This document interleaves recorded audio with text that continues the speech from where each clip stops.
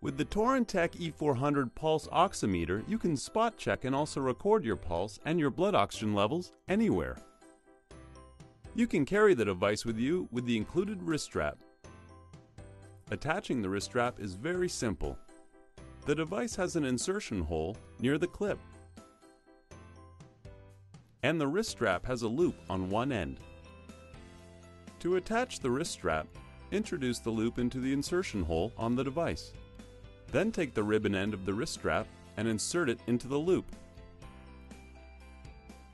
To tighten the loop, simply pull the wrist strap. When you need to remove the wrist strap, press the plastic clip near the loop. For more information, please visit ToronTek.com or connect with us on social media.